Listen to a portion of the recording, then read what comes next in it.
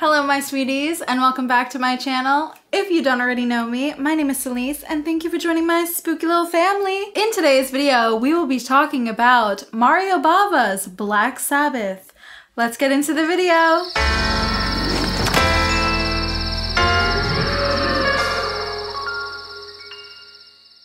Unfortunately, in today's review, Cornelius will not be joining us. It's a sad day. It is a sad day for you guys, but it's a great day for me because I'm on spring break. So I'll see you guys in the next video, I think. I'll be back in a week. So bye, everybody. Bye. Soak up the sun.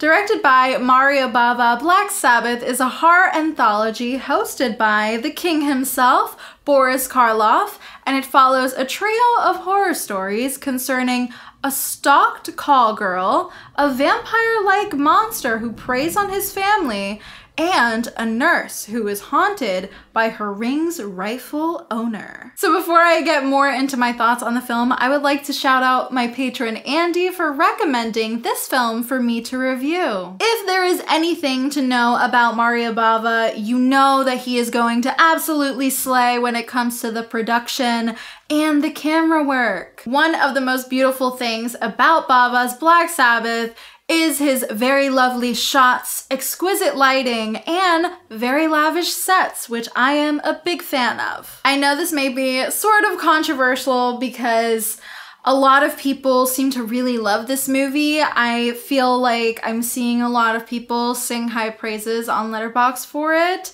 and that's all well and good, but you know, if you've been a part of the channel for a while, you know that even if a film is well loved, I'm still gonna say my honest thoughts on it, and I fear that I did not really enjoy this as much as everybody else. But you know what, that's fine, because film and art is subjective. I am sure I'm still gonna get like the little guys in my comment section like crying and complaining that I just like didn't understand the film and yada yada yada. And you know what, if you're gonna be doing that in the comment section, get on up out of here. This is just not the space for you. Right off the bat, Black Sabbath starts off quite strong for me with the telephone segment, which is actually known to be one of the earliest examples of a giallo, according to IMDb. So yeah, I did my research. It was also the first Italian thriller to be shot in color, and the more I get to see of gialli and where it began, the happier I am. So you know what?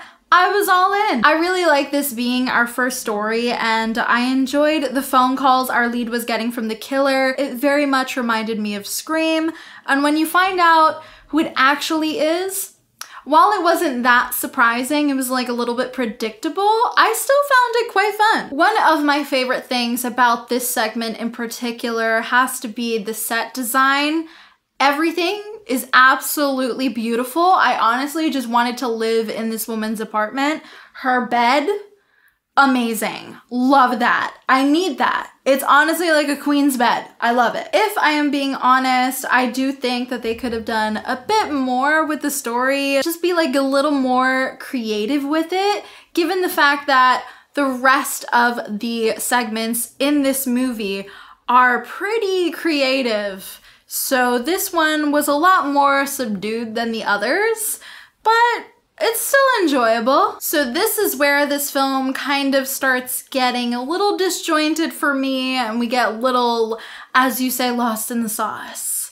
The segment in the middle titled The Wardlock had to have been the one I struggled the most with, which genuinely made me sad because this is the one that Boris Karloff is in, and he indeed did serve and slay. Other than that though, this just like was not for me. Speaking of Boris Karloff absolutely slaying, I don't know if any of y'all knew this, but he actually almost never blinks in this segment. It's pretty amazing, pretty impressive, not gonna lie. And a little trivia moment for you, this is actually the only film in which he plays a vampire, so that right there is absolutely iconic. I did quite enjoy the practical effects in this segment, my fave specifically being the severed head, which Director Mario Bava's father, Eugenio Bava, actually created and sculpted the severed head for the wordlock. So that's also pretty cool. Everybody in this family is so creative. Love that. Unfortunately though, I just found this entire story and segment to be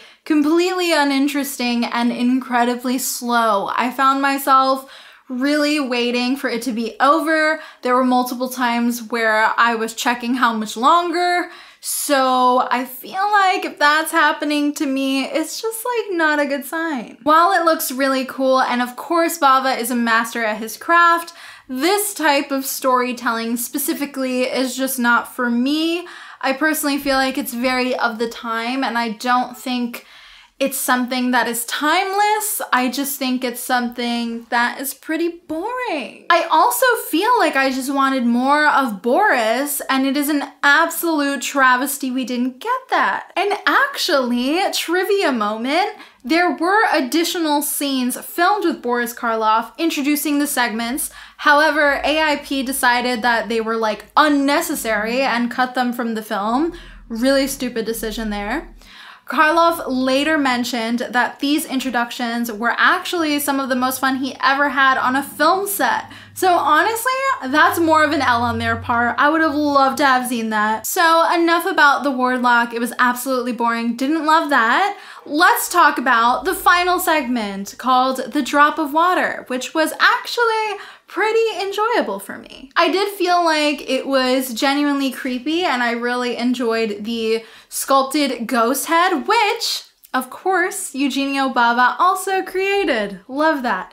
And of course he did. I mean, it just looks so good. Everything about it was super creepy, and I do think it still holds up to this day. It looks very, very good. While this segment is by far the best one here, I was kind of exhausted by the middle segment. So by the time we got to this one, I was just kind of like, I definitely don't feel like it was a good idea to put this segment at the end. I don't know. Like, if anything, I personally feel like the wordlock segment, it just like didn't belong here. Like something about this was starting to feel very disjointed. Absolutely hated that for us. One of my favorite things about this segment, of course, is the way the camera moves with our actors. I really love that. It's very immersive. I love, again, the sets. And I do think that the acting was very, very good here.